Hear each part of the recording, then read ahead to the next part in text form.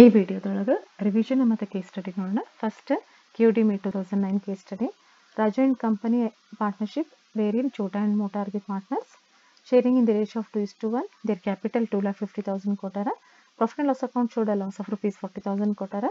Then, which is after charging interest on capital 20%, of which 50,000 each. Salary to partners kotara of 30,000 and 1,70,000. Rent paid to partner 24,000 per annum kotara. Compute income for the assessment year. For the three situations, when both the partners are working partners. Second situation is only one partner is working partner, Chota. Third situation is when Mota is working partner. They asked you to comment on the result. So, ivaga case study kodtara. In case of calculating remuneration, book profit and income of the firm. So, case study kottaga situation in kotara nodkori. Situation in kotara ಹಿಂದಿನ ವಿಡಿಯೋದೊಳಗೆ 184 section 184 apply ಆದರೆ ಇಲ್ಲ ಅಂತ ನೋಡಿದ್ವಿ. ಈ ಕೇಸ್ನಾಗ ಅವ್ರು ಹೆಂಗೆ ಕೊಟ್ಟಾರ ಅಂದ್ರೆ ವರ್ಕಿಂಗ್ ಪಾರ್ಟ್ನರ್ ಇದ್ರೆ ನಾನ್ ವರ್ಕಿಂಗ್ ಪಾರ್ಟ್ನರ್ ಇದ್ರೆ ಹೆಂಗೆ ಅಂತೇಳಿ. ಈಗ ವರ್ಕಿಂಗ್ ಪಾರ್ಟ್ನರ್ ಇದ್ರೆ ನಾನ್ ವರ್ಕಿಂಗ್ ಪಾರ್ಟ್ನರ್ ಇದ್ರೆ ಕೊಡು ರೀತಿ ಅಷ್ಟೇ ಡಿಫ್ರೆನ್ಸ್ ಆಕೈತಿ. ಈ is only working partner, remaining R non working partner. ಅಂದ್ರೆ ವರ್ಕಿಂಗ್ ಪಾರ್ಟ್ನರ್ ಇಂಪಾರ್ಟೆಂಟ್ ಇಲ್ಲಿ ನಮ್ಗೆ. So right it as first situation. ಬೇರೆ ಬೇರೆ ಕಾಲಮ್ಸ್ ಹಾಕೋರಿ. ಒಂದೇದು ಪರ್ಟಿಕ್ಯುಲರ್ ಒಂದೇ ಕಾಲಮ್ ಇದು ಬೋದಿ ಪಾರ್ಟ್ನರ್ಸ್ ಆರ್ ವರ್ಕಿಂಗ್ ಪಾರ್ಟ್ನರ್. ಇದು ಎರಡನೇ situation only Chhota is working partner. ಮೂರನೇ situation when ಮೋಟಾ is working partner. So ನಮ್ದು normal format in case of income tax partnership firm. So format is similar format. So first net profit ಅಥವಾ net loss as per profit and loss account. Odd number 1 expense not allowed. ಅದ್ರಾಗ A ಮತ್ತು B. A is interest, B is remuneration. Number 2 is depreciation as per profit and loss account. Number 3 income related to business. Less income not related to business ಒಂದೇದು, ಎರಡನೇದು expense related to business, ಮೂರನೇದು depreciation as per profit IT rules. ಈಗ ಏನು ಕೊಟ್ಟಾರ ಅಲ್ಲಿಂದ start ಮಾಡೋಣ. ಇದು format ನಿಮ್ಗೆ structure ಹಾಕೋರಿ. First depending upon length of the problem. ಈ ಕೇಸ್ನಾಗ ಬರೀ 3 ಐಟಮ್ಸ್ ಕೊಟ್ಟಾರ. ಒಂದೇದು ಇಂಟ್ರೆಸ್ಟ್ ಕೊಟ್ಟಾರ, ಎರಡನೇದು ರೆಮ್ಯುನರೇಷನ್ ಕೊಟ್ಟಾರ, ಮೂರನೇದು ರೆಂಟ್ ಒಂದು ಐಟಮ್ ಕೊಟ್ಟಾರ. ಅದ್ರ ಬೇಸ್ನಾಗ ನಾವು ಕ್ಯಾಲ್ಕುಲೇಷನ್ ಮಾಡ್ಬೇಕು. ಅದಕ್ಕೆ ಲೈನ್ಸ್ ಬಿಟ್ಕೊಂಡು ಹೋಗ್ರಿ. ಕಾಲಮ್ಸ್ ಹಾಕೊಂಡು ಫಾರ್ಮ್ಯಾಟ್ ಹಾಕೋರಿ. ಫಾರ್ಮ್ಯಾಟ್ ಹಾಕೊಂಡು you can leave the space in between so that calculation will be quite easy. So first, let us start with the problem. They are given as per profit and loss account net loss rupees 40,000. So net loss ಕೊಟ್ಟಿರೋ ಸಂಬಂಧ minus ಇಟ್ಕೊಂಡು start ಮಾಡಿಬಿಟ್ರಿ. That will be quite easy. Minus 40,000 ಬರ್ಕೊಂಡ್ಬಿಟ್ರಿ. ಎಲ್ಲ situation ಒಳಗೂ up to book profit answer same. ಅದ್ರ ಸಂಬಂಧ 40,000 ಎಲ್ಲ ಕಾಲಮ್ನಾಗೂ ಬರೀರಿ. Next add expenses not ಅಲೌಡ್ನಾಗ ಏನೇನು ಕೊಟ್ಟಾರ ಅಂದ್ರೆ ಇಲ್ಲಿ ಒಂದೇದು ಇಂಟ್ರೆಸ್ಟ್ ಕೊಟ್ಟಾರ. Interest ಬರ್ಕೊಂಡ್ಬಿಡ್ರಿ. Interest on capital exceeding 12%. ಈ ಕೇಸ್ನಾಗ ಅವರು 20% ಕೊಟ್ಟಾರ. 20 minus 12. So take it as 8%. ಅಂದ್ರೆ 8% ಏನಿದ್ದಂಗೆ ಆತಿದೆ ನಾಟ್ ಅಲೌಡ್.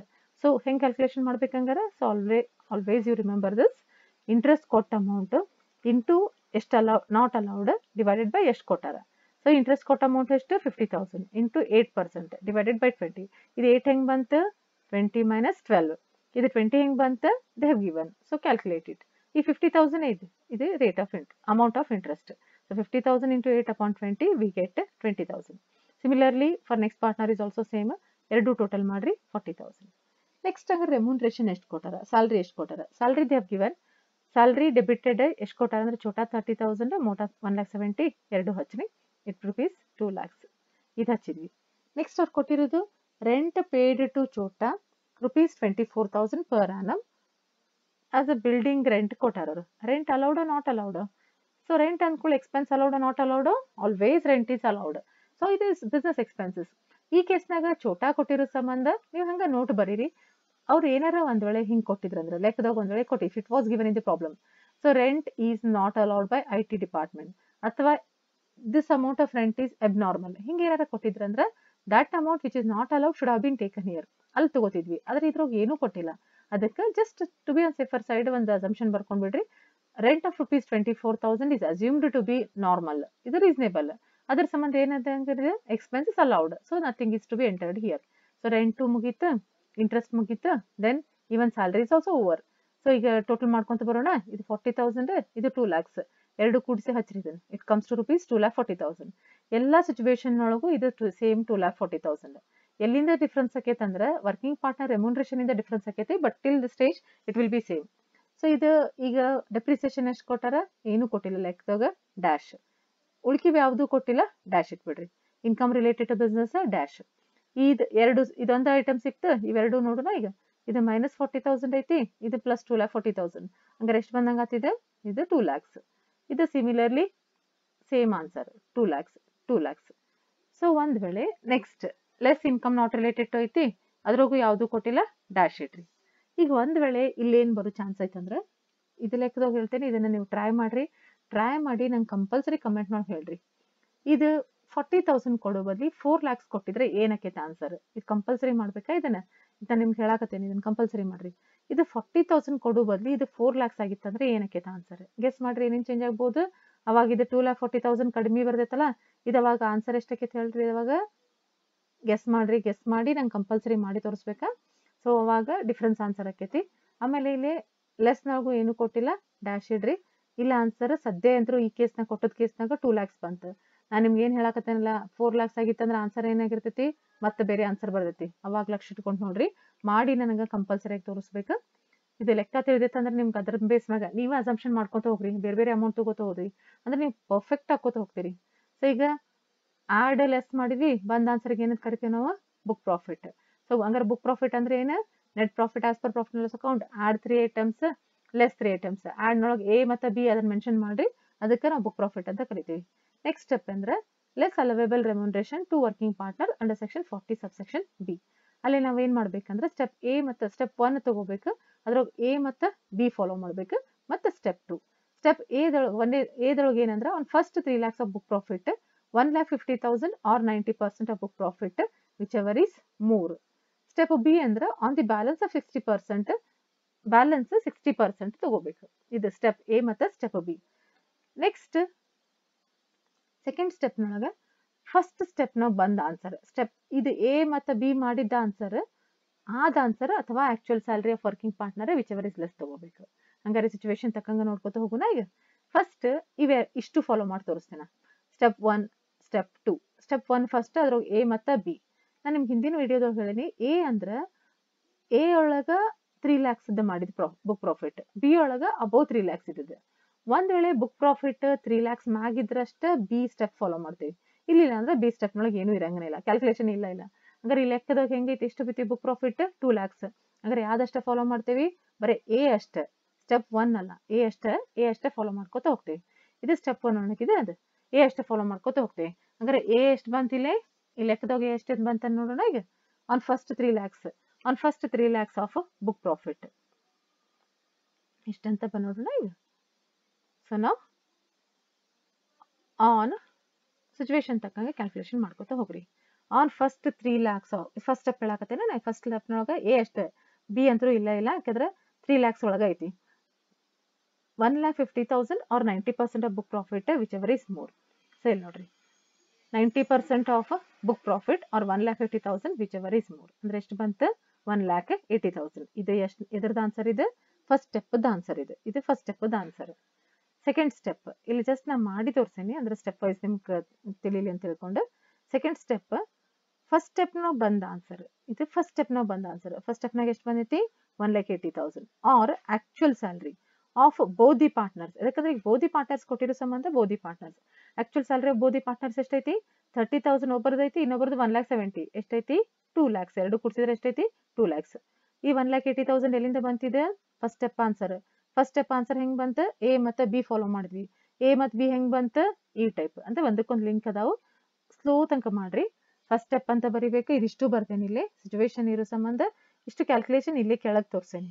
ಸೊ 1,80,000 ಹೆಂಗ್ ಬಂತಂದ್ರೆ ಎ ಸ್ಟೆಪ್ ಪ್ರಕಾರ ಬಂತು. ಬಿ ಅಂತೂ ಇಲ್ಲ, ಯಾಕಂದ್ರೆ 60% ಆಫ್ ಬ್ಯಾಲೆನ್ಸ್ ಅಮೌಂಟ್ ಅನ್ನಕ less than 3 lakhs, more than 3 lakhs ಇದ್ರೆ ಅದ್ರ ಪ್ರಶ್ನೆ ಬರ್ತೈತಿ. ಲೆಸ್ ದನ್ 3 lakhs ಇರೋ ಸಂಬಂಧ ಬಂದಿಲ್ಲ. 1,80,000 R actual salary of both the partners 2 lakhs ಕೊಟ್ಟಾರ. ಈ 1,80,000 ಅಥವಾ 2 lakhs ವಿಚ್ ಎವರ್ ಇಸ್ ಅಂದ್ರೆ ಎಷ್ಟು ಬಂತ ಆನ್ಸರ್? 1,80,000. Right it as 1,80,000. ಈ 1,80,000 ಇದು ಮತ್ತೆ ಇದಲ್ಲ, ಇದು ಫೈನಲ್ ಆನ್ಸರ್ ಅಲ್ಲ. ಯಾವ್ದು ಫೈನಲ್ ಆನ್ಸರ್? ಇಲ್ಲೇ ಬರುವುದು, ಸೆಕೆಂಡ್ ಸ್ಟೆಪ್ನಾಗ ಬರುವುದು ಫೈನಲ್ ಆನ್ಸರ್. ಈ ಅಮೌಂಟ್ ಬರೀರಿ. 1,80,000 ಎಲ್ಲಿಂದ ಬಂತಂದು ಗೊತ್ತಾಯ್ತಲ್ಲ. ಇಲ್ಲೇನೂ red ತೋರಿಸೇನಿ, ಇಲ್ಲೇನೂ red ತೋರಿಸೇನಿ, so that you can understand this amount. ಇದು ಫಸ್ಟ್ ಸಿಚುವೇಶನ್ ಒಳಗೆ when both the partners are working partner. Similarly calculate for second situation. Second situation ಒಳಗೆ ಓನ್ಲಿ ಫಸ್ಟ್ ಅವ್ರು ಏನು ಕೊಟ್ಟಿರೋದು? ಚೋಟಾ is a working partner. So again same step. 1ನೇ ಸ್ಟೆಪ್ನೊಳಗೆ A ಮತ್ತು B. A ಒಳಗೆ ಎಷ್ಟೈತಿ? 90% of 2 lakhs R 1,50,000 which ever is more. ಅಂದ್ರೆ ಎಷ್ಟು ಬರೀಬೇಕು? 90% ಆಫ್ 2 lakhs ಅಂದ್ರೆ ಎಷ್ಟು? 1,80,000 ವಿಚ್ ಎವರ್ ಈಸ್ ಮೋರ್ ಅಂದ್ರೆ ಎಷ್ಟು ಬಂತಿದ್ದು? 1,80,000. ಸೆಕೆಂಡ್ ಸ್ಟೆಪ್ನೊಳಗೆ ಏನು ಈ ಹಿಂದಿನ ಸ್ಟೆಪ್ನ ಬಂದ್ ಆನ್ಸರ್. ಸೆಕೆಂಡ್ ಸ್ಟೆಪ್ ಅಂದ್ರೆ ಏನು, first step answer R actual salary of working partner which ever is less. ಹಿಂದಿನ ಸ್ಟೆಪ್ನ ಬಂದ್ answer R actual salary of Chota ಎಷ್ಟು ಕೊಟ್ಟಾರ 30,000. 30,000 1,30,000 ವಿಚ್ ಎವರ್ ಇಸ್ ಲೆಸ್ ಅಂದ್ರೆ ಎಷ್ಟು ಬಂತು 30,000. ಹಂಗಾರೆ ಯಾವ ಅಮೌಂಟ್ ಹಚ್ಬೇಕಿಲ್ಲೇ 30,000 ಹಚ್ಚ್ರಿ. ಲೆಸ್ ಮಾಡಾಕತ್ತಿರೋದು 30,000. ಇದಿಷ್ಟು ವರ್ಕಿಂಗ್ ನೋಟ ಇದೆ, ಇಷ್ಟು ಕ್ಯಾಲ್ಕುಲೇಷನ್ ತೋರಿಸಿದ್ದು. ಸಿಮಿಲರ್ಲಿ ಈಗ ಟ್ರೈ ಮಾಡ್ರಿ ಇದನ್ನ third ಪಾರ್ಟ್ನರ್ದ again same step. Step one ಒಳಗೆ ಎ ಮತ್ತು ಬಿ ಬರ್ತೈತೆ, ಇದು ಭಾಳ ನೆನ್ಪಿಟ್ಕೋಬೇಕು. 90% of 2 lakhs or 1,50,000 which ever is more. Step B ಎದಕ್ಕೆ ಬರ್ದಿಲ್ಲ ಹೇಳ್ರಿ, ಎದಕ್ಕೆ ಬರ್ದಿಲ್ಲ, ಎದಕ್ಕಂದ್ರೆ ಬುಕ್ ಪ್ರಾಫಿಟ್ 3 lakhsಗೆ ಕಡಿಮೆ ಐತಿ. ಸೊ ನಾವು ಇದು ಆನ್ಸರ್ 1,80,000 ಬಂತ. Step one answer 1,80,000 actual salary of ಮೋಟಾ 1,70,000 which ever is less. ಎಷ್ಟು ಹಚ್ಬೇಕಂಗಾರ 1,70,000. ಇಲ್ಲಿ 1,70,000 ಹಚ್ಚ್ರಿ. 1,70,000 ಹಚ್ಚಿದ್ರಿ. ಈ ಬ್ಯಾಲೆನ್ಸ್ ಮಾಡ್ರಿ. ಈ ಬ್ಯಾಲೆನ್ಸ್ ಎಷ್ಟು ಉಳಿತು, ಬುಕ್ ಪ್ರಾಫಿಟ್ ಎಲ್ಲ ಕೇಸ್ನಾಗ 2 lakhs ಐತಿ. 2 lakh minus 1,80,000 ಅಂದ್ರೆ ಎಷ್ಟು ಬಂತು 1,20,000. ಇನ್ಕಮ್ ಫ್ರಮ್ ಬಿಸ್ನೆಸ್ ಎಷ್ಟು ಬಂತು 20,000. ಸಿಮಿಲರ್ಲಿ 2 lakhs minus 30,000 ಅಂದ್ರೆ ಎಷ್ಟು ಬಂತು 1,70,000. 2 lakhs minus 1,70,000 ಅಂದ್ರೆ ಎಷ್ಟು ಉಳಿತು 30,000. ಸೊ ಇದು ಇನ್ಕಮ್ ಫ್ರಮ್ ಬಿಸ್ನೆಸ್. ಉಳ್ಕಿ ಯಾವುದು ಸೋರ್ಸಸ್ ಕೊಟ್ಟಿಲ್ಲ, ಸೊ ಎಲ್ಲಾನು ಡ್ಯಾಶ್ ಇಡ್ರಿ. ಉಳ್ಕಿ head income from house property, capital gain, other sources dash. So ಬಂದ್ ಆನ್ಸರ್ ಟೋಟಲ್ ಇನ್ಕಮ್. ಡಿಡಕ್ಷನ್ಸ್ ಯಾವುದು ಕೊಟ್ಟಿಲ್ಲ. ಬಂದ್ ಆನ್ಸರ್ ಟೋಟಲ್ ಇನ್ಕಮ್ 20,000, 1,70,000, 30,000. ಯಾವ್ದು ಕಡಿಮೆ ಐತಿ ಹೇಳ್ರಿ, ಯಾವ ಆಪ್ಷನ್ ಒಳಗೆ, ಫಸ್ಟ್ ಆಪ್ಷನ್ ಒಳಗೆ ಕಡಿಮೆ ಐತಿ. ಯಾವ ಆಪ್ಷನ್ ಒಳಗೆ ಹೆಚ್ಚಿಗೆ ಐತಿ, ಸೆಕೆಂಡ್ ಒಳಗೆ ಜಾಸ್ತಿ ಐತಿ. ಕಮೆಂಟ್ ಮಾಡ್ರಿ. When both the partners are working partner 20,000 total income which is less compared to other alternative. ನಿಮ್ಗೆ ಅಮೌಂಟ್ ಬರೀರಿ, ಅಂದ್ರೆ ಯಾವ್ದು ಕಡಿಮೆ ಐತಿ ಯಾವ್ದು ಹೆಚ್ಚಿಗೆ ಐತಿ ಅಂತ easily understand. When Chhota is the working partner ಅವಾಗ ಎಷ್ಟೈತಿ ಬರೀರಿ 1,70,000 total income which is highest income of all the alternatives. When ಮೋಟಾ only is a working partner, ಮೋಟಾ working partner ಇದ್ದಾಗ ಆನ್ಸರ್ ಎಷ್ಟೈತಿ 30,000. ಅಂದ್ರೆ ಫಸ್ಟ್ ಕಡಿಮೆ ಆನ್ಸರ್, ಸೆಕೆಂಡ್ ಥರ್ಡ್ ಅಂದ್ರೆ ರ್ಯಾಂಕಿಂಗ್ನೊಳಗೆ ಇದು total income ಇಲ್ಲಿ ಕಡಿಮೆ ಐತಿ, ಇದು ಎರಡನೇ ಕಡಿಮೆ ಐತಿ, ಇದು ಮೂರನೇ ಕಡಿಮೆ ಐತಿ. ಎದ್ರ ಸಂಬಂಧ ಡಿಫ್ರೆನ್ಸ್ ಬಂತು ನೋಡ್ರಿ, ನೀವೇ ವಿಚಾರ ಮಾಡ್ರಿ, ಕಮೆಂಟ್ ಮಾಡ್ರಿ ನನಗೆ ಎದಕ್ಕೆ ಡಿಫ್ರೆನ್ಸ್ ಬಂತಿದೆ ಅಂತ ಹೇಳಿ. ಎದಕ್ಕಂದ್ರೆ ರೀಸನ್, ಎದಕ್ಕೆ ಡಿಫ್ರೆನ್ಸ್ ಬಂತು, ಇದು 20,000 ಎದಕ್ಕೆ ಬಂತು, ಎದಕ್ಕಂದ್ರೆ ಇಬ್ರು ಪಾರ್ಟ್ನರ್ಸ್ ವರ್ಕಿಂಗ್ ಪಾರ್ಟ್ನರ್. ಇದು ಕಡಿಮೆ, ಇದು ಒಬ್ಬ ಪಾರ್ಟ್ನರ್ ಅಂದ್ರೆ ಯಾರು ಚೋಟಾಂದ ರೆಮ್ಯುನರೇಷನ್ ಎಷ್ಟೈತಿ 30,000 ಕೊಟ್ಟಾರ. ಮೋಟಾಂದ್ ರೆಮ್ಯುನರೇಷನ್ ಐತಿ 1,70,000. ಅದರ ಸಂಬಂಧ ಇದು ಆನ್ಸರ್ ಡಿಫ್ರೆನ್ಸ್ ಆಕೈತಿ. So this is about May 2009 question paper. ಈಗ ನಿಮ್ಮ ಇನ್ನೊಂದು ಏನು ಕ್ಯಾಲ್ಕುಲೇಷನ್ ಬರಬಹುದು ಅಂದ್ರೆ ರಿವಿಷನ್ ಆಗಿ ಇದು ಇಂಡಿವಿಜುವಲ್ ಆಗಿರ್ಬೋದು ಅಥವಾ ಪಾರ್ಟ್ನರ್ಶಿಪ್ ಫಾರ್ಮರ್ ಆಗಿರ್ಬೋದು. ಇನ್ನೊಂದು ಏನು ಡೌಟ್ ಬರ್ಬೋದು ಅಂದ್ರೆ ಡೆಪ್ರಿಸಿಯೇಷನ್ ಕೊಡು ಮುಂದವ್ರು depreciation as per profit and loss account Kotrappa ಅಂದ್ರೆ ಅಡ್ಡಿ ಇಲ್ಲ, ಅಥವಾ ಹಿಂಗೆ ಐ ಟಿ ರೂಲ್ಸ್ ಕೊಟ್ರೆ ಅಂದ್ರೆ ಅಡ್ಡಿ ಇಲ್ಲ. ಇಲ್ಲ ಅಂದ್ರೆ ಒಂದ ಕಡೆ ಕೊಟ್ಟರು ಅಡ್ಡಿ ಇಲ್ಲ, depreciation as per I T rules ಅಂತ ಕೊಟ್ಟರು ಅಡ್ಡಿ ಇಲ್ಲ. ಆದ್ರೆ ಅವ್ರು ಹಿಂಗೆ ಕೊಟ್ರಂದ್ರೆ ಎಕ್ಸೆಸ್ ಡೆಪ್ರಿಸಿಯೇಷನ್ ಅಥವಾ ಡೆಪ್ರಿಸಿಯೇಷನ್ ನಾಟ್ ಅಲೌಡ್ ಏನಾರ ಕೊಟ್ರಂದ್ರೆ ಅಡ್ಜಸ್ಟ್ಮೆಂಟ್ನಾಗ ಪ್ರಾಫಿಟ್ ಅಂಡ್ ಲಾಸ್ ಅಕೌಂಟ್ನಾಗೂ ಕೊಟ್ಟಿಲ್ಲ, as per I T rules ಅಂತೂ ಕೊಟ್ಟಿಲ್ಲ, ಈ ಶಬ್ದ ಕೊಟ್ಟಾರ ಎಕ್ಸೆಸ್ ಡೆಪ್ರಿಸಿಯೇಷನ್. ಅವಾಗ ನೀವೇನು ಮಾಡ್ರಿ ಅಂದ್ರೆ ನಂಬರ್ 1, ನಂಬರ್ 2, ನಂಬರ್ 3 ಫಾರ್ಮುಲಾ ನೆನ್ಪಿಟ್ಕೊಂಡು ಯಾವಾಗಲೂ ಇನ್ಕಮ್ ಟ್ಯಾಕ್ಸ್ನ ಭಾಳ ಈಸಿ ಡ್ಯಾಶ್ ಇಟ್ಬಿಡ್ರಿ. ಇದನ್ನು ಡ್ಯಾಶ್ ಇಡ್ರಿ, ಇದನ್ನ ಡ್ಯಾಶ್ ಇಡ್ರಿ. ಆದ್ರೆ ಎಲ್ಲಿ ಕೊಟ್ಟಾರ ಎಕ್ಸೆಸ್ ಅಂತ ಕೊಟ್ಟಾರ, ಅದ್ರ ಸಂಬಂಧ ಎಕ್ಸೆಸ್ ನಾಟ್ ಅಲೌಡ್ ಒಳಗೆ ತಗೋತೀವಿ ಇದಲ್ಲ, ಎಕ್ಸ್ಪೆನ್ಸ್ ನಾಟ್ ಅಲೌಡ್ ನಾವು ಬರ್ತೇವಲ್ಲ, ಅದು ಆ್ಯಡ್ ನಾವು ಬರ್ತೈತದಲ್ಲ, ಹಂಗೆ ಅದೇ ರೀತಿ ಅದೇ ಫಾರ್ಮುಲಾ ಬೇಸ್ ಮ್ಯಾಗ ಎಕ್ಸೆಸ್ ಡೆಪ್ರಿಸಿಯೇಷನ್ ಅಥವಾ ಡೆಪ್ರಿಸಿಯೇಷನ್ ನಾಟ್ ಅಲೌಡ್ ಆ್ಯಡ್ ನಾವು ತೊಗೊಂಡ್ಬಿಡ್ರಿ, ಆ್ಯಡ್ನೊಳಗಿದೆ. ಸೊ ಇದಿಷ್ಟು ಮಾಡಿದೆ ಅಂದ್ರೆ ನಾರ್ಮಲ್ ಪ್ರೊಸೀಜರ್ ಫಾಲೋ ಮಾಡ್ರಿ. I hope you have understood this. ಇನ್ನೂ ಡೌಟ್ಸ್ ಇದ್ರೆ you can always ask your doubt. ಈಗ ಕ್ಯಾಪಿಟಲ್ ಗೇನ್ ಮ್ಯಾಗ ಕೇಸ್ ಸ್ಟಡಿ ರಿವಿಷನ್ ಆಗಿ ತಗೋತೇನೆ. ಕೇಸ್ ಸ್ಟಡಿ ಹೆಂಗೆ ಬರ್ಬೋದು ಅಂತ ಹೇಳಿ ಕ್ಯಾಪಿಟಲ್ ಗೇನ್ ಇದು KUD May 2013 question ಪೇಪರ್ನೊಳಗೆ capital gain case study ಯಾವ್ದು ರೀತಿಯಿಂದ ಬರಬಹುದು ಅಂತ ಜಸ್ಟ್ ನೋಡಿ ಹೇಳ್ತೀನಿ. ಅದ್ರ ಬೇಸ್ ಮ್ಯಾಗ ಅಲ್ಲೇನು ಕೊಡಬಹುದು ಅಂದ್ರೆ ನಿಮ್ಗೆ ಅಸೆಟ್ ಅಂತ ಕೊಡ್ತಾರ, ನ್ಯೂ ಅಸೆಟ್ ಪರ್ಚೇಸ್ ಇನ್ವೆಸ್ಟ್ಮೆಂಟ್ ಅಂತ ಕೊಡ್ತಾರ, ಅಥವಾ ಶಾರ್ಟ್ ಪೀರಿಯಡ್ ಚೇಂಜ್ ಮಾಡಿ ಕೊಡ್ಬೋದು. ಇದು ಒಂದು ವೇಳೆ ಶಾರ್ಟ್ ಟರ್ಮ್ ಆದ್ರೆ ಹೆಂಗೆ ಮಾಡ್ತೀರಿ, ಇದು ಲಾಂಗ್ ಟರ್ಮ್ ಆದ್ರೆ ಹೆಂಗೆ ಮಾಡ್ತೀರಿ ಅಂತ ಹೇಳಿ. ಲಾಂಗ್ ಟರ್ಮ್ ಶಾರ್ಟ್ ಟರ್ಮ್ ಅಂತಂದ್ರಂತೂ ನಮಗೆ ಒಂದು ರೂಲ್ ಏನು ಗೊತ್ತೈತೆ ಅಂದ್ರೆ ಇಂಡೆಕ್ಸ್ ಮಾಡೋದು. Index cost of acquisition, index cost of improvement ಅದು ಮಾಡ್ತೀವಿ.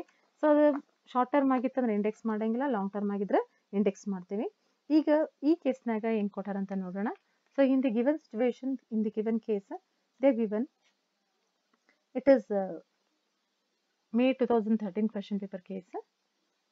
So they have given Miss Satyabhama of Mangalore furnishes you the following information for the previous year 18-19 in connection with capital asset which may be ಅಂದ್ರೆ ಹೇಳಿಲ್ಲ ಅವ್ರು exactly, ಅದು residential house ಆಗಿರ್ಬೋದು, agriculture land ಆಗಿರ್ಬೋದು, ಅಥವಾ jewellery ಆಗಿರ್ಬೋದು ಅಂತ ಹೇಳಾರ ಅವರು. ಪರ್ಟಿಕ್ಯುಲರ್ಸ್ ಆಫ್ ಅಸೆಟ್ ಕೊಟ್ಟಾರ, ಇಯರ್ ಆಫ್ ಪರ್ಚೇಸ್ 11-12 ಕೊಟ್ಟಾರ, ಕಾಸ್ಟ್ ಆಫ್ ಪರ್ಚೇಸ್ 5,52,000 ಕೊಟ್ಟಾರ. ಇಯರ್ ಆಫ್ ಸೇಲ್ 18-19 ಕೊಟ್ಟಾರ, ಸೆಲ್ಲಿಂಗ್ ಪ್ರೈಸ್ 20-40 ಕೊಟ್ಟಾರ, 20,40,000 ಕೊಟ್ಟಾರ. ದೆನ್ selling expenses 16,000 ಕೊಟ್ಟಾರ. She has purchased residential house 10 lakhs on 1/3/2019. CII ಕೊಟ್ಟಾರ 184, 11, 12 with then 280, 18, 19 ಇದೆ. Compute total capital gain for the assessment year. Assuming capital assets sold is residential building or agriculture land in urban area or jewelry. Which asset do you prefer while computing long term capital gain? Give your answer ಅಂತ ಹೇಳಾರ. So ಇದು case ಆಗಿರೋ ಸಂಬಂಧ always make different columns for different situation. ಅವ್ರು 3 situation ಕೊಟ್ಟಾರ. ನಾನು ನಿಮ್ಗೆ ಇನ್ನೊಂದು ಇದೇ ಟೈಪ್ ಬಂದ್ರೂ ಯು ಕ್ಯಾನ್ ಅಂಡರ್ಸ್ಟ್ಯಾಂಡ್ ಅಂತ ತಿಳ್ಕೊಂಡು agriculture land in rural area ಅಂತ ಕೊಟ್ಟಿನಿ. So capital asset sold is residential house ಒಂದ್ ಪರ್ಟಿಕ್ಯುಲರ್ ಕಾಲಮ್ ಹಾಕೋರಿ. ಇನ್ನೊಂದು ನೆಕ್ಸ್ಟ್ ಕಾಲಮ್ ಫಸ್ಟ್ ಸಿಚುವೇಶನ್ ಇದೆ if capital asset sold is residential house. Next column if capital asset sold is agriculture land. Next column if capital asset sold is jewellery. Columns ಹಾಕೋರಿ. Next same procedure sale proceeds of asset ಅವ್ರು ಕೊಟ್ಟಿರೋದು 20,40,000 ಕೊಟ್ಟಾರ. ಹಚ್ಚ್ರಿ ಎಲ್ಲಾ ಕಾಲಮ್ನಾಗೂ same. ಇಲ್ಲಿ ಅವಶ್ಯಕತೆ ಇಲ್ಲ ಇದಕ್ಕಂದ್ರೆ it is not at all taxable, not necessary to calculate also. ಇದಕ್ಕಂದ್ರೆ rural area. Rural area ಅಂದ್ರೆ as per the rules rural area ಆಗಿರ್ಬೇಕು. IT rules ಪ್ರಕಾರ ರೂರಲ್ ಏರಿಯಾ ಅದು ಒಂದೇ ಐತೆ ಅಂದ್ರೆ ನಾಟ್ ಟ್ಯಾಕ್ಸೇಬಲ್, ಕ್ಯಾಲ್ಕುಲೇಷನ್ ಮಾಡಕ್ಕೆ ಹೋಗ್ಬೇಡ್ರಿ.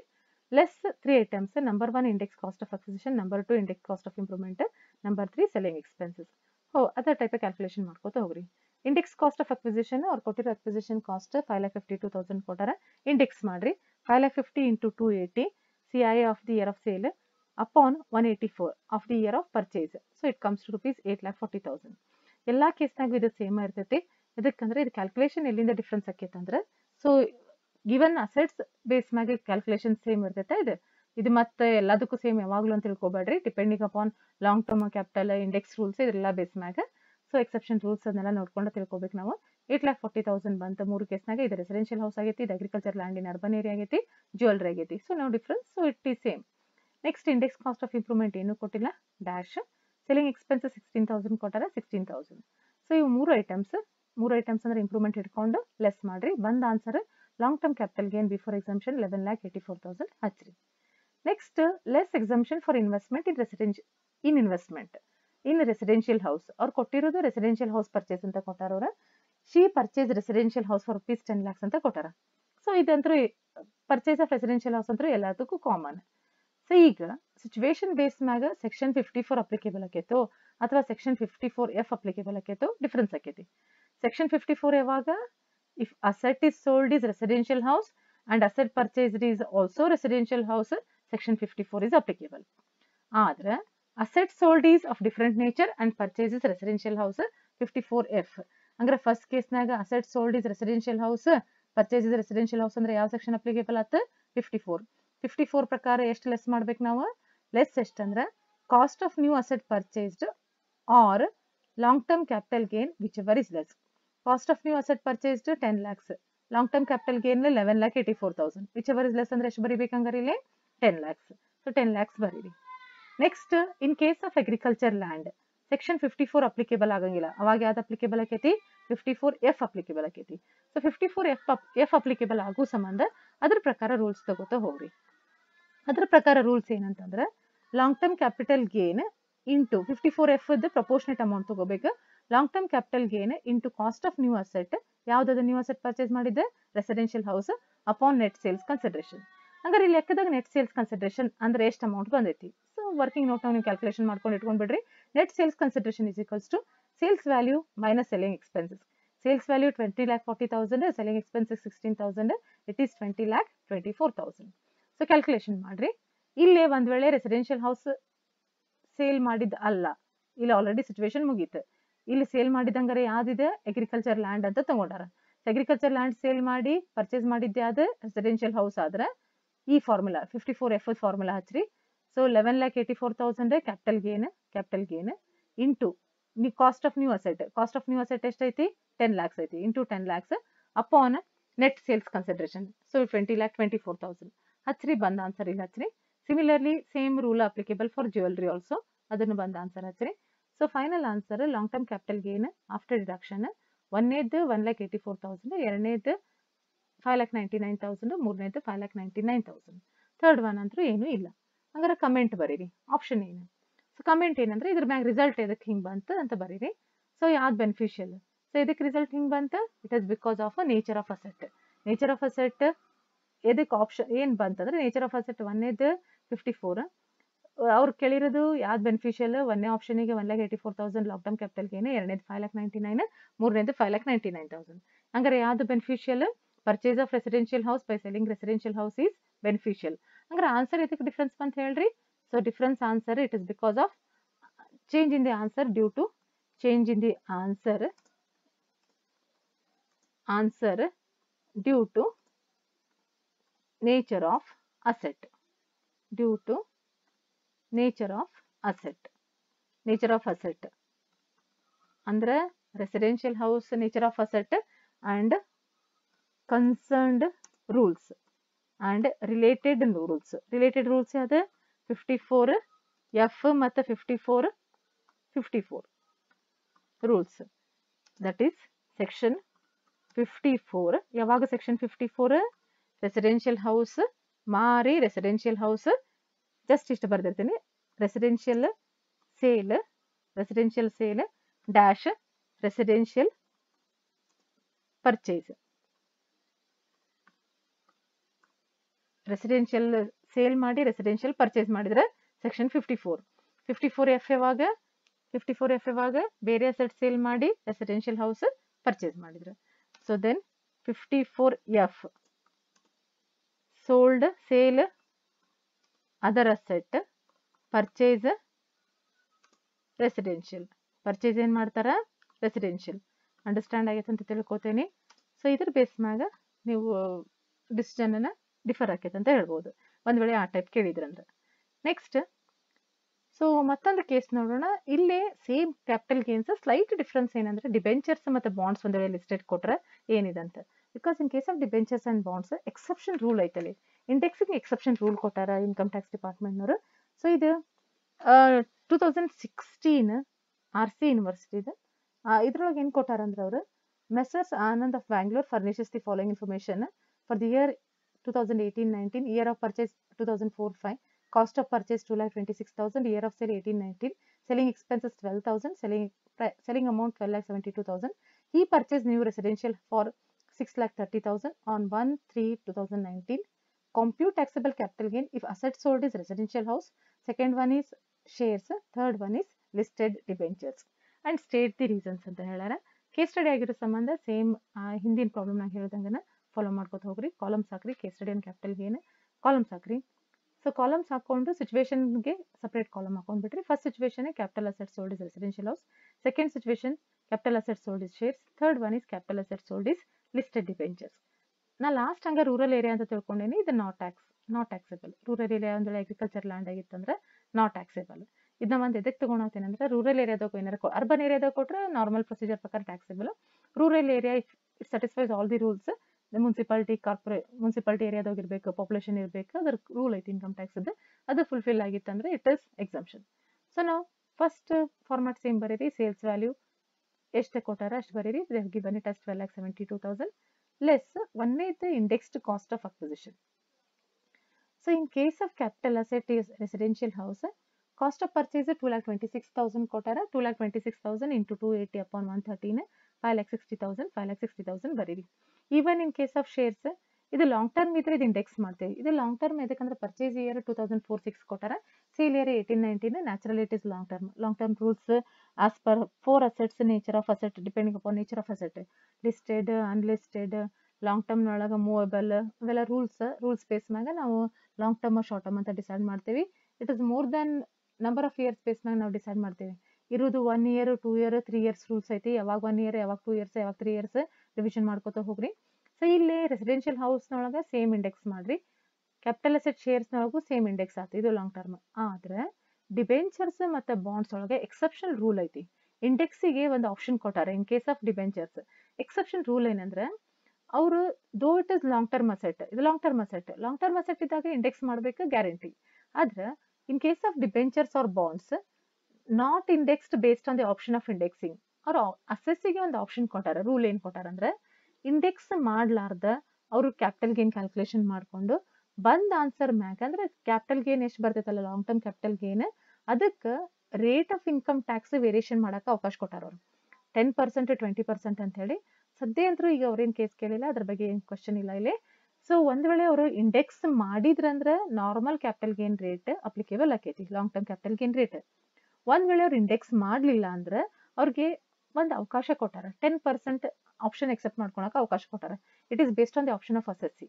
ಈಗ ಇಂಡೆಕ್ಸ್ ಮಾಡೋದು ಎದಕ್ಕಂದ್ರೆ ಇಂಡೆಕ್ಸ್ ಮಾಡೋದ್ರಿಂದ ಇದು ಆನ್ಸರ್ ಕಡಿಮೆ ಬರ್ತೈತಿ, ಕ್ಯಾಪಿಟಲ್ ಗೇನ್ ಆನ್ಸರ್ ಕಡಿಮೆ ಬರ್ತೈತಿ ಇಂಡೆಕ್ಸ್ ಮಾಡಿದ್ರೆ. ಈಗ ನೋಡ್ರಿ 2,26,000 ಇದ್ರೋಗಿಂದ ಮೈನಸ್ ಮಾಡೋ ಬದಲಿ 5,60,000 ಮೈನಸ್ ಮಾಡಿದ್ರೆ ಕಡಿಮೆ ಆನ್ಸರ್ ಬರ್ತೈತಿ. ಅಂದ್ರೆ ಕಡಿಮೆ ಇನ್ಕಮ್ ಮ್ಯಾಗ ಟ್ಯಾಕ್ಸ್ ತುಂಬ್ತಾರ. ಈಗ ಒಂದ್ ವೇಳೆ ಅವ್ರು ಇಂಡೆಕ್ಸ್ ಮಾಡ್ಲಿಲ್ಲ ಅಂದ್ರೆ ಹೆಚ್ಚಿಗೆ ಇನ್ಕಮ್ ಮ್ಯಾಗ ಟ್ಯಾಕ್ಸ್ ತುಂಬಬೇಕು. ಇಂಥ ಕೇಸ್ನಾಗ ಅವ್ರಿಗೆ ರೇಟ್ ಆಫ್ ಟ್ಯಾಕ್ಸ್ ವೇರಿಯೇಷನ್ ಕೊಡ್ತಾರ, rate of income tax variation ಕೊಡ್ತಾರ ಅವ್ರಿಗೆ. ಇದು ಆಪ್ಷನ್ ಬೇಸ್ ಮ್ಯಾಗ ಈ ಕೇಸ್ ಸ್ಟಡಿ ಸಾಲ್ವ್ ಮಾಡೋಣ. ಅಂದ್ರೆ ಒಂದ್ ವೇಳೆ ಲೆಕ್ಕದಾಗ ಲಿಸ್ಟೆಡ್ ಡಿಬೆಂಚರ್ಸ್ ಆರ್ ಬಾಂಡ್ಸ್ ಕೊಟ್ಟಿದ್ರಂದ್ರೆ ಇದು ಇಂಡೆಕ್ಸ್ ರೂಲ್ ನ ಅಪ್ಲೈ ಮಾಡ್ಕೊಂಡು ಈ ಕೇಸ್ನಾಗ ಇಂಡೆಕ್ಸ್ ಮಾಡಕ ಹೋಗ್ಬೇಡ್ರಿ. ಶಾರ್ಟ್ ಟರ್ಮ್ ಕ್ಯಾಪಿಟಲ್ ಅಸೆಟ್ ಹೆಂಗ್ ಕ್ಯಾಲ್ಕುಲೇಷನ್ ಮಾಡ್ತೇವಲ್ಲ ಅದೇ type calculation ಮಾಡ್ಕೊಂಡ್ಬಿಡ್ರಿ. Not indexed based on the option of indexing. So less indexed cost of acquisition ಇಲ್ಲಿ ಜಸ್ಟ್ ನಾ ಇಲ್ಲಿ ಬ್ರಾಕೆಟ್ ನ ಬರೀತೇನೆ, ಎಕ್ಸೆಪ್ಟ್ ಅಂತ ಬರೀತೇನೆ. Accept debentures, accept listed debentures. Listed debentures, debentures ಅಂದ್ರೆ ನಾವಿಲ್ಲಿ ಡಿಬೆಂಚರ್ಸ್ಗೆ ಅಥವಾ ಬಾಂಡ್ಸ್ಗೆ ನಾವು ಇಂಡೆಕ್ಸ್ ಮಾಡಂಗಿಲ್ಲ. Though it is long term direct ಆಗಿ ನಾವು ಇಲ್ಲೇ ತಗೋತೀವಿ. ಸೊ ಇಲ್ಲಿ 5,60,000 ತಗೊಂಡ್ರಿ, 5,60,000 ತಗೊಂಡ್ರಿ. ಹೆಂಗ್ 5,60,000 ಬಂತು, 2,26,000 ಕಾಸ್ಟ್ ಇಂಟು 280 ಅಪಾನ್ 113 ಮಾಡಿದ್ವಿ. ಇಲ್ಲಿನೂ ಸೇಮ್ ಬಂತು, ಇಲ್ಲಿನೂ ಸೇಮ್ ಬಂತು. ಆದ್ರೆ ಇಲ್ಲಿ ಇಂಡೆಕ್ಸ್ ಮಾಡಲಿಲ್ಲ. ಎಷ್ಟು ತಗೊಂಡ್ವಿ, ಡೈರೆಕ್ಟ್ ಆಗಿ 2,26,000 ತಗೊಂಡ್ರಿ. ಇಂಡೆಕ್ಸ್ ಮಾಡ್ಲಾರ್ದ 2,26,000 ತಗೊಂಡ್ವಿ because of exceptional rule. So next index cost of improvement ಏನು ಕೊಟ್ಟಿಲ್ಲ, dash. Selling expense 12,000 ಹಚ್ರಿ. Long term capital gain before investment you got it as 71 is 7 lakhs, 7 lakhs, 10 lakh, 34,000. ಇದು ಎದಕ್ಕೆ ಡಿಫ್ರೆನ್ಸ್ ಗೊತ್ತಾಯ್ತಲ್ಲ, ಇಲ್ಲಿ ಇಂಡೆಕ್ಸ್ ಮಾಡಲಿಲ್ಲ ನಾವು. Next less exemption for investment. Investment ಯಾವ್ದು ಕೊಟ್ಟಾರ ಇಲ್ಲಿ, ರೆಸಿಡೆನ್ಷಿಯಲ್ ಹೌಸ್. ಅವ್ರು ಕೊಟ್ಟಿರೋದು ಲೆಕ್ಕದಾಗ ಕೇಸ್ ಸ್ಟಡಿ ಒಳಗೆ ರೆಸಿಡೆನ್ಷಿಯಲ್ ಹೌಸ್ ಪರ್ಚೇಸ್ ಮಾಡಿರಂತ ಕೊಟ್ಟಾರ. So again section 54F. If house sold is residential house, ಯಾವ ಸೆಕ್ಷನ್ ಅಪ್ಲಿಕೇಬಲ್ ಆಗೈತಿ, ಸೆಕ್ಷನ್ 54. ಸೊ ಏನು ರೂಲ್, ಲೆಸ್ ಎಷ್ಟು ಮಾಡ್ಬೇಕಿಲ್ಲ, cost of new asset R long term capital gain which ever is less. Cost of new asset ಅವ್ರು ಎಷ್ಟು ಕೊಟ್ಟಾರಂದ್ರೆ 6,30,000. She has purchased asset of so and so has purchased asset of 6,30,000 ಕೊಟ್ಟಾರ. ಇದು purchase ಮಾಡೋ ಮುಂದೆ rule 1 year 2 year 3 years rule ಐತಲ್ಲ, ಅದನ್ನ ನೆನ್ಪಿಟ್ಕೋರಿ. Before selling of the house, construction, purchase of land ಅಥವಾ investment in capital gain scheme, ಅದ್ರ base ಮ್ಯಾಗ ನಾವು ಇದನ್ನ ರೂಲ್ ಮಾಡ್ಕೊಂಡಿರ್ತೀವಿ. ಸೊ ಅದನ್ನೆಲ್ಲ ರೂಲ್ ನೆನ್ಪಿಟ್ಕೊಂಡಿರ್ತೀರಿ ಅಂತ ತಿಳ್ಕೊಂಡು 7 lakh or 6,30,000 which ever is less 6,30,000 ತಗೋರಿ. ಇದು ಯಾವಾಗ ರೆಸಿಡೆನ್ಷಿಯಲ್ ಹೌಸ್ ಸೇಲ್ ಮಾಡಿ, ಇದು ಹೌಸ್ ಒಂದ್ ವೇಳೆ ರೆಸಿಡೆನ್ಷಿಯಲ್ ಆಗಿತ್ತಂದ್ರೆ, ಇದು asset residential ಆಗಿತ್ತಂದ್ರೆ purchase residential house, sold residential house ಅಂದ್ರೆ ಸೆಕ್ಷನ್ 54. ನೆಕ್ಸ್ಟ್ ಕೇಸ್ನಾಗ 54 ಅಪ್ಲಿಕೇಬಲ್ ಆಗಂಗಿಲ್ಲ. ಯಾವ್ದು ಅಪ್ಲಿಕೇಬಲ್ ಆಗೈತಿ, 54F. ಇದಕ್ಕೆ ಸೇಲ್ ಶೇರ್ ಮಾಡ್ಯಾರ, ಅದ್ರ ಪರ್ಚೇಸ್ ಮಾಡ್ಯಾರ ರೆಸಿಡೆನ್ಷಿಯಲ್ ಹೌಸ್ ಈ ಸಿಚುವೇಶನ್ ಒಳಗೆ. ಸೊ ಅಂತ ಕೇಸ್ನಾಗ ಏನು ಫಾರ್ಮುಲಾ, ಲಾಂಗ್ ಟರ್ಮ್ ಪ್ರಪೋರ್ಷನೇಟ್ಲಿ ತಗೋಬೇಕು. Long term capital gain into cost of new asset. New asset ಯಾವ್ದು ಖರೀದಿ ಮಾಡ್ಯಾರ, ರೆಸಿಡೆನ್ಷಿಯಲ್ ಹೌಸ್. ಯಾವಾಗಲೂ residential house ಇದ್ದಾಗಷ್ಟ 54F divided by net sales consideration. Net sales consideration ಅಂದ್ರೆ ಎಷ್ಟು, sales value minus selling expenses. Sales value ಎಷ್ಟೈತಿ, 12,72,000. Selling expenses 12,000. So 12,60,000 calculation ಮಾಡ್ರಿ. So 7 lakhs long term capital gain into 6,30,000. 6,30,000 ಅದು cost of new residential house upon 12,60,000. 12,60,000 ಏನಿದೆ, net sales consideration. So ಹಚ್ಚಿದ್ರೆ ಎಷ್ಟು ಬಂತು, 3,50,000. So here ಇಲ್ಲಿ ಕ್ಯಾಪಿಟಲ್ ಗೇನ್ ಎಷ್ಟು ಬಂದೈತಿ, ಇಲ್ಲಿ 10,34,000. 10,34,000 into 630 upon 12,60,000. So 5,16,000. Find out the answer. Long term capital gain ಒಂದನೇದು 70,000 ಬಂತು, ಎರಡನೇ 3,50,000, ಮೂರನೇದು 5,17,000. ಹಂಗಾರೆ ಆಪ್ಷನ್ ಯಾವ್ದು ಚಲೋ ಇದೆ, first. So it is 70,000. This option is good. Purchasing of house by selling the residential house. ಹಂಗಾರೆ ಇದು ಡಿಫ್ರೆನ್ಸ್ ಎದಕ್ಕೆ ಬಂತು, ಡಿಫ್ರೆನ್ಸ್ ಎದಕ್ಕೆ ಬಂತಂದ್ರೆ beneficial difference. ಎದಕ್ಕಂದ್ರೆ asset sold is residential house, section 54 is applicable, exemption. ಇದು ಒಂದನೇದು reason. Investment of residential house, section 54 is applicable, full amount is exemption. If asset sold is one type and purchase residential house, section 54 is applicable. ಅಂದ್ರೆ proportionate amount ಐತಿ. ಆಮೇಲೆ ಇನ್ನೊಂದು main answer difference ಇದಕ್ಕೆ ಬಂತು. ಎಲ್ಲ answer same ಬರಲಿಲ್ಲ. Sales value same ಐತಿ, cost of purchase same ಐತಿ, ಎಲ್ಲ ಇದ್ರೂ ಆನ್ಸರ್ ಡಿಫ್ರೆನ್ಸ್ ಐತಿ. ಮೂರೊಳಗೆ ಆನ್ಸರ್ ಡಿಫ್ರೆನ್ಸ್. ಇದ್ರಾಗ ಇದಕ್ಕೆ ಆನ್ಸರ್ ಡಿಫ್ರೆನ್ಸ್ ಸೆಕ್ಷನ್ 54 ಅಪ್ಲಿಕೇಬಲ್. ಇದ್ರಾಗ ಇದಕ್ಕೆ answer difference section 54F applicable. ಇದ್ರಾಗ ಇದಕ್ಕೆ ಆನ್ಸರ್ ಡಿಫ್ರೆನ್ಸ್ ಹೌದು of course section 54F applicable. ಆದ್ರೆ ಇದ್ರ ಜೊತೆ ಮತ್ತೇನು ಡಿಫ್ರೆನ್ಸ್ ಆತಲ್ಲೇ ಇಂಡೆಕ್ಸ್ ರೂಲ್. ಅದಕ್ಕೆ rule of indexing. Because of this there is difference in the answer. So I hope all of you have understood. ಒಂದು ವೇಳೆ ತಿಳಿದಿಲ್ಲ ಅಂದ್ರೆ at any time you can ask me about your doubt. Thank you very much.